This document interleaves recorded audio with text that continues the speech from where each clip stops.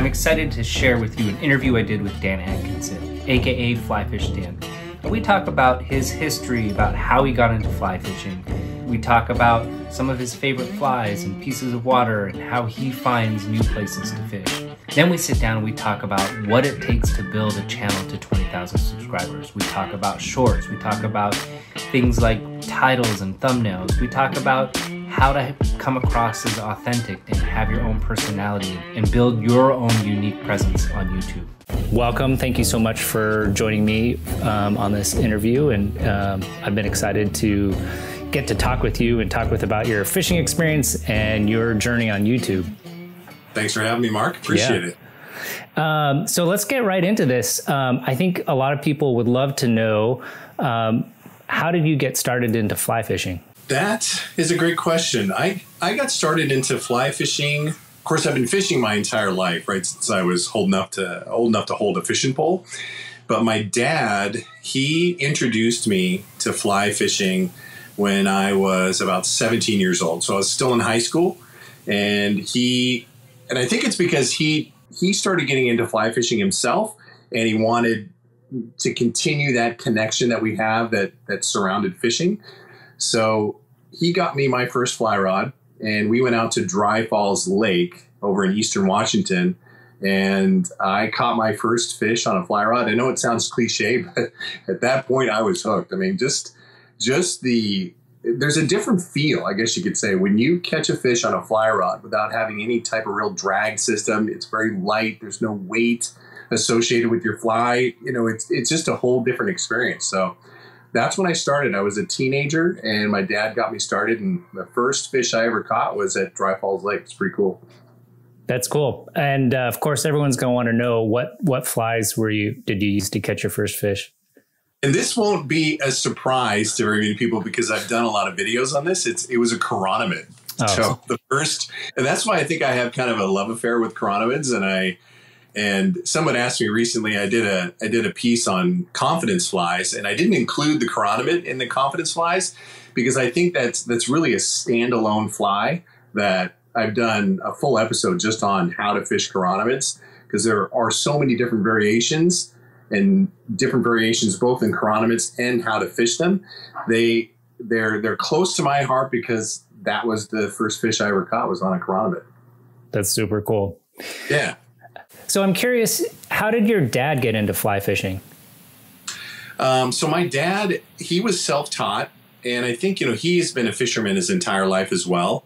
And he was just looking for something new and decided to pick it up. And I think it was, he was friends with Gary Sandstrom, who was part of he owned the Morning Hatch in Tacoma, and Kim Nakamura. I believe it was Kim Nakamura, who was a friend of his at the time, and I still think they're friends today, got him into fly fishing. And now I'm trying to remember back a lot of years ago when my dad told me this story, but I'm fairly certain it was Kim Nakamura that got him into fly fishing. And then, of course, he wanted to share that with me and taught me how. Right. Did he spin fish before that, or gear fish? He did. So when I was growing up, I was always his partner in crime from about, I want to say it was about 5 years old when he first took me out. He had a Boston whaler, and we would salmon fish together. And I was the only one of the kids. So I have a brother and a sister, and neither my brother or sister liked to get up early, but I was fine with getting up early. So I would go with him often on the Sundays that he would go fishing, or the Saturdays that he would go fishing. And we just started, building that fishing relationship early on. So he fished a lot of traditional gear as well at that point. He was spin fisherman, level lined, salmon and steelhead, and really didn't get into fly fishing just a bit earlier than when he taught me. Right. Very cool. And when you after you sort of first got into fly fishing, was that something that you did sort of for the rest of your life, or did you take breaks with it, or how did that? For the rest of my life. So it's, I'm not absolutely exclusive to fly fishing. My wife and my stepson, Kobe, which a lot of the viewers have seen on some of my videos. We recently went up to Vancouver Island, and fished for king salmon. Now granted, we were using knuckle busters, which are similar to a fly reel, but we were using salmon rods and downriggers and that type of thing. So I occasionally will fish with traditional gear, even bass fishing. A couple times Kobe and I went out, I used some of his bass fishing gear. I hadn't cast a spinning gear in such a long time. It took some time for me to get used to it again, but I would say 99% of the time I'm fly fishing. 1% of the time I'll pick up traditional gear, spin casting or a level line. But so I'm not opposed to that. I just prefer fly fishing. And then I started early on when I realized how fun fish were to catch on a fly rod. I thought, what else can I catch on a fly rod? Right? My dad introduced me to bone fishing when I was 25 years old for my 25th birthday, and realized I had a passion for tropical fish on a fly rod, which is just ridiculous. If you've never tried that, and I don't think you have, Mark, if you've never tried that, you need to, because it's like hooking on to a back of a jet ski with your fly rod. It's really quite amazing experience.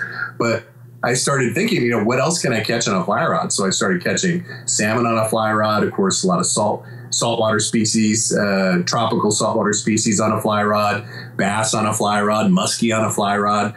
So I haven't really found a need to go back to traditional fishing, because I can do almost everything on a fly rod. That's super cool. Long answer to your question. Right. Are there any species that you sort of have on your bucket list that you haven't caught yet, but that you're looking to catch on a fly rod? I wanted one of the, and now let me think about this. I need to think about this for a minute, because I know I'm missing something, because it's not coming to me. Because I've caught bonefish, tarpon, permit. That's what I was trying to remember. So I've caught bonefish on a fly rod. I've caught barracuda on a fly rod, giant trevally, tarpon. I don't know if I said that already, but I caught like over 100-pound tarpon on a fly rod, which was nuts. But I have not caught a permit, and I also want to catch a redfish on a fly rod. So those would be two bucket list fish that I can think of off the top of my head that I want to get on a fly rod, hopefully sooner than later. Yeah, that's awesome. That's pretty amazing to get started saltwater bone fishing at 25. Yeah, I was pretty fortunate. I mean, my dad bought that trip for me for my 25th birthday, so it was a pretty epic birthday gift for sure. And it was he and I, so it was a trip for him as well. So it was just one of those trips that you'll never forget, right? It's one of those things I reflect back often to. It was such an amazing trip with my dad. Yeah. Is there any gear or anything that you still use that your dad had? Actually, yeah. So my dad recently, he retired in Montana and then had to make a move for family reasons over to West Virginia. So he's in West Virginia today. He still does a little bit of fly fishing. He's got a custom bamboo rod that he keeps for himself if he ever wants to get out there and do a little fly fishing. But he sent all of his gear to me. When he made that move to Montana, I have now all of his old Orvis batten kills. I've got several of his rods from all the way up from a Sage 9-weight down to a Winston 3-weight. And I use those rods a ton because, they're great rods, but there's a lot of nostalgia for me as well, using my dad's rods. And I'm thankful he's still here with us today so he can enjoy me using his fly fishing gear on some of my videos, but I use his stuff often. So I have a few favorite rods myself that I got myself, but a lot of the rods I use today I have a lot of great fishing karma because my dad used them for decades. Right. That's awesome. Yeah. A couple questions that I think are sort of related to, you getting into fly fishing and sort of the fly fishing part of this. So one of the questions that a user submitted was, that you seem to be exploring a lot of different blue lines, streams and creeks and stuff like that. And one of the questions was, before you go is there a way for you to have any sense at how successful that stream will be? Are there factors that you try and take into account when you're doing research? Or do you just go and you're like, I'm just going to go try this and see what happens? How do I find those new fishing spots, right? The chasing blue lines is a lot of people refer it to, and even I've referred it to on some of my videos. I think one of the best resources that I found when I'm out there fishing, whether I'm traveling or locally, is having conversations with people that either work or own fly shops, because it's amazing when you go in a fly shop and spend a little money. And I definitely have that problem when I go into fly shops, and I'm not spending money to get information. I just have a problem when I go into fly shops, and I just have to, there's always something I think that I need. So I spend a ton of money, which I'm sure they appreciate, but I'll have a conversation with either the owner or the person working there. And it's amazing how much they'll share with you, especially if you are now one of their customers and you're spending a little money with them. So I learn a lot of local spots by doing just that, visiting the local fly shops. In fact, recently my wife and I went to Colorado, and I was there for a few days, stopped at every single fly shop, spent money, and I mean, I found some gems. I mean, stuff that even people from Colorado were commenting, where did you find this place and how can I find it? Kind of a thing. And that's for my first trip to Colorado, to be able to discover some of the fisheries that I discovered because I had those conversations with those owners of fly shops, because I spent a little money, those are just great resources. The other is, it's amazing what you can find on Google Earth and Google Maps. You start looking at tributaries of some of the main rivers and drainages here on the west side or the east side of the mountains. If I see something that just looks fishy, right, you can tell from the imagery of cut banks, or if the river does a quick turn and it's not a lot of, not a ton of coverage where you've got space that you can walk around and wade it. I will learn a lot just through Google Earth. And then finally, being on scene, right? Being there and experiencing it itself. And that's how I've discovered a lot of new fisheries, is just doing the homework. And it doesn't always work out. Sometimes I get to a stream and I've Googled one before and I thought, wow, this looks great. And I get there and it's completely dry. Or if I get there and it's just not fishable because there's just so much, trees and so many things in the way, there's just no way you can fish it. So I don't always hit a home run, but man, just doing the research, I have found some incredible fisheries by just doing my homework online. That's awesome. Those are some great tips for people to take away and do their own exploring. Yeah, and that's really, for me, and I've had a lot of people ask me, what lake was this? What river was this? What creek was this? And I know one of the questions are going to be related to that.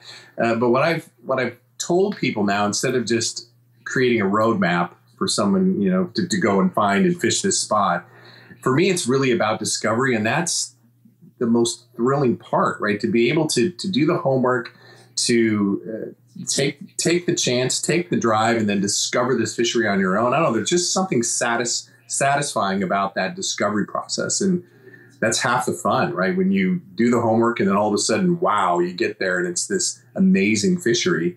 To know that you put the work in for that experience, it's just satisfying. Yeah, I think one of the videos that you put out, I think it was something like, I've driven by this 100 times.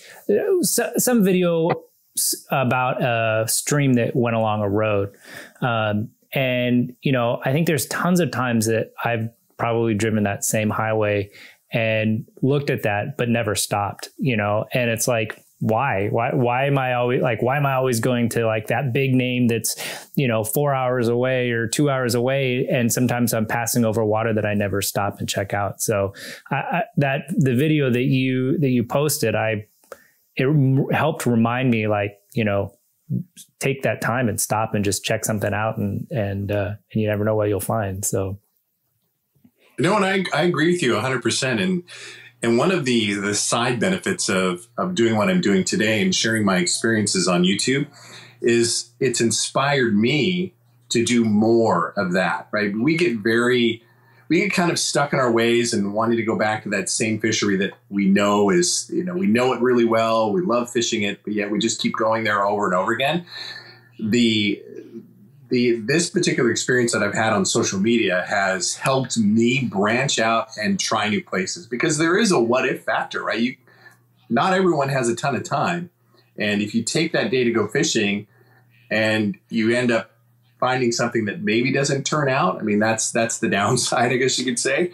But when you do find that one place, you have this new place, this new discovery that can just continue to give you these great experiences every time you visit. So doing this has inspired me to get out there and discover new places, and I'm so glad that I did, because it's got me out of my comfort zone and really has given me some tremendous experiences I wouldn't have had if I wouldn't have taken that chance on that new fishery. Right. I know a question that a lot of people want to know is, how do you get to fish so much? So now there is a perception online that I fish all the time, right? Like nonstop.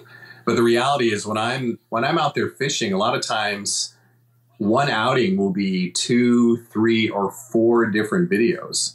I can make a video about the experience. I can make a video about a fly fishing tip. I can make it a 2-part video. Sometimes I've even had days where I fished 2 fisheries in one day, to where I fish something in the morning and then I might have fished something on the way back, and it looks like 2 separate trips, but it's the same trip, because I do have a full-time job, and it's a very demanding full-time job. So Amy and I, my wife, we're both fortunate enough to be empty nesters. So that's box number 1 that's checked, that I'm a weekend warrior and I spend a ton of time on the weekends fishing. Summertime, you get a little bonus time after work, right? Not so much anymore, but when we're right in the summer and it's staying light until 9:30, that gives me a few hours to fish somewhere local after work. So a lot of times my content will be a lot more during the summer because I have extra time. But it's a bit of a false perception, because I maybe fish 1 or 2 times a week tops, and it's generally on the weekends. After work, you're like, okay, I'm going to go fish. Like, do you have like a go bag that you have ready to go, that you just are like, boom, you grab it and you go? And like, what do you normally have in that? I absolutely have all my stuff ready to go at any given time. So typically, I don't generally keep things in my vehicle just because I don't want to lose anything, just for the risk of somebody potentially breaking in. So usually it's with a plan, right? If I know that I don't have any appointments that that requires any type of travel, and I can leave from the office or on the way home, I generally throw in my sling pack, and I've got a variety of flies in my sling pack that could cover both still water and river, depending on what I want to fish. Of course, my sunglasses are in there, sunblocks in there, all the accessories that you would need is in this slim pack. My net, of course, is attached to that slim pack. I generally have I fish a ton with either my 5-weight or my 3-weight. So if I have an idea if it's going to be still water or river, a lot of times I can get away with just the 3-weight. Sometimes it's the 5-weight, but I'll have that in there. The great thing about summer is you don't have to worry about waders, right? So you just throw your wading boots in the trunk, and now you're wet wading. And I'll have a change of pants because, I'm not gonna wet wade in my suit pants. So I'll have a change of clothes ready to go too. So I've got a system down to where it doesn't take me long to throw my gear together. In fact, it's always together right behind me, and just throw it in my trunk. That's awesome. And off I go. How often are your trips multi-day trips? Not often. Typically, my trips are day trips, and sometimes I'll get back pretty late if I'm going Eastern Washington or maybe up to the Northern Cascades. I probably do, I would say, probably 6 overnight trips in any given year, and generally it's camping, right? Whether it's to the St. Joe or over to Eastern Oregon, or even I've been fortunate enough to go with your group over to the Yakima River. Sometimes it's in Idaho and some of the other fisheries. So there's about 6 trips a year that would be overnights. And I love that. I love the overnight trips because you don't feel rushed, right? It's you can relax a little bit more. You can take your time and enjoy the experience versus, I guess there's a little more pressure on a day trip to be able to get into fish and have a good day versus a multi-day trip to where you might have a bad day, but you can have a banner day the next. Right. Does your fishing gear change depending upon if you're doing a single day versus multi-day? I bring more stuff on a multi-day. I bring my entire gear pack plus my sling pack so that I can switch out certain things. I bring all my flies, which are way too many. And I'll usually bring about 4 different rods. I have a favorite rod in that 5 weight that I use and another now in the 3 weight that I use. That was my dad's. But sometimes I'll bring my 4 weight or I even have another 3 weight setup that I'll bring. And it all kind of depends on, it's not really necessarily what I'm fishing. It's more what I'm in the mood to fish with. Right. How often are you heading out and do you find you get skunked? So not often. I don't get skunked very often. I think, I've been fly fishing now for a lot of years, 37 years now. If I'm doing the math right. A long time, right? So when you do something for this long, I generally can figure things out. Now, granted, on my videos, it does look like I'm just catching a ton of fish. Of course, that's the power of editing, right? If I catch 6 fish in a day, a lot of times that could take me all day long. But when I do a video edit and I have an 8-minute video, it looks like I'm just reeling in fish after fish after fish. But the reality is there's big spaces in between a lot of times. So I don't often get skunked. It does happen. And recently I've still posted videos of being skunked because that's the reality, right? I want to give real world scenarios as well, because sometimes it really is just about getting out there and the fish is just the bonus.